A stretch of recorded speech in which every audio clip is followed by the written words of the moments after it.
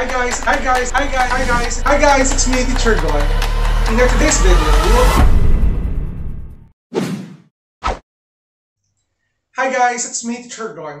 In our today's video, we will talk about the median.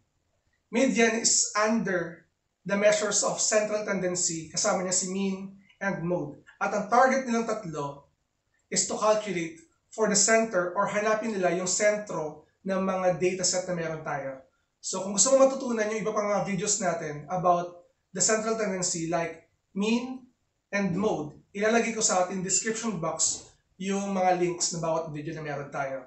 So without further ado, let's do this topic. So basically guys, let's define first what is median.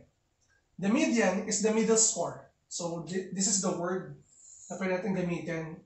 Middle score for a set of data that has been arranged in increasing or decreasing order. So to calculate for the median, and so ano na, sabihin ko muna sa inyo, this given dataset are under ungrouped data.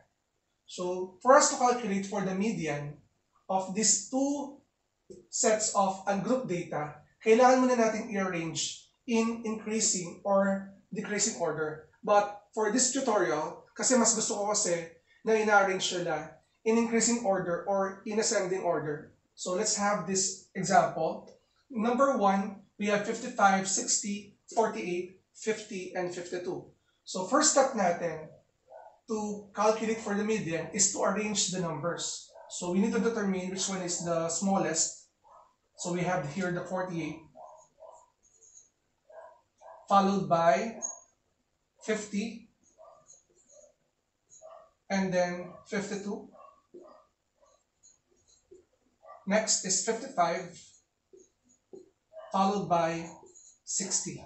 So this one, or this given dataset, is arranged already in ascending order mula 48 pataas hanggang 60. Now, next step natin is to calculate, to count the number of elements in this given dataset. So we have here 1, 2, 3, 4, 5. We have 5 positions. So since we have 5 positions, we can easily determine the middle part or the middle score in this given dataset. So first, second, third, fourth, and fifth. First, second, third, fourth, and fifth. And the middle is your third. Again, the third position. Therefore, the median of this ungrouped data is simply 52. So, madali lang siya kasi meron tayong center, specific center. Because the number of elements is odd number, which is 5 positions na meron tayo. So, let's move on with item number 2 para mas visualize nyo anong ginawa ko sa item number 1. For item number 1, we have 160, 54, 156, 160, 170, and 155.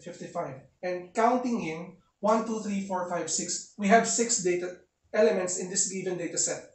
We have 6 elements. So una natin gagawin is to arrange this in ascending order. So we will start with 54.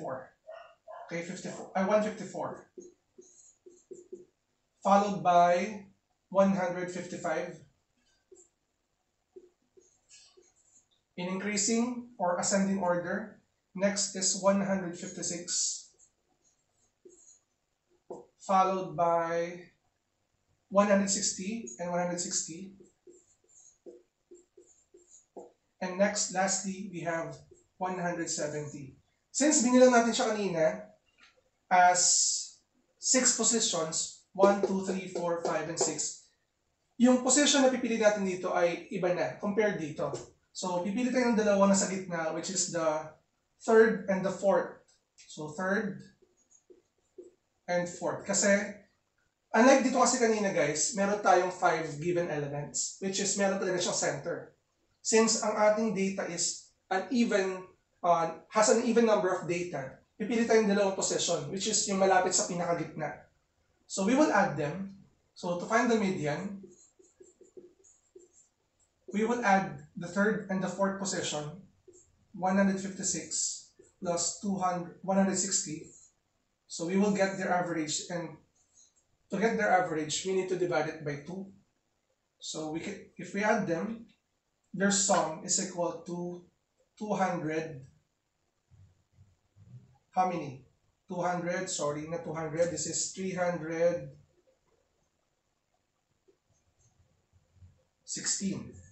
over 2. Check natin ha. 100 plus 100 is 200. 50 plus 60 is 116. So we have here 316 and then divided by 2. This will give you the median of 158. So as you can see guys, yung 158 natin is between 156 and 160. So definitely, this is the value of our median. So if you have any question about our solution, pwede kayo mag-comment sa ating comment section para makita natin if you want to clarify something about this process. Pero ganito lang naman siya. Una, i-arrange nyo siya in increasing order or decreasing order. But mas okay kasi para sa akin yung increasing order mula sa mas mababa pagpunta sa pataas. And then, bilangin mo kung ilan yung unang gawin. Sunod mong gawin dun after mo i-arrange is bilangin mo kung ilang data ang meron ka. If odd number siya, like item number 1, after mo i-arrange, piliin mo yung pinakagitna. Kapag naman even number of dataset, 1, 2, 3, 4, 5, and 6 like this one, kukunin mo yung dalawang position, pinakamalapit sa gitna, add them, and then divided by 2, and then you can calculate for the median. So I hope na natutunan niyo yung method natin on how to calculate for the median, and sana mapanood niyo ating video about the mean and mode na nasa ating description box. So if you're new to my channel, don't forget to like and subscribe at hit na rin yung bell button for you to be updated sa ating latest uploads. Again, I'm Teacher Gon. Maraming salamat. Bye-bye!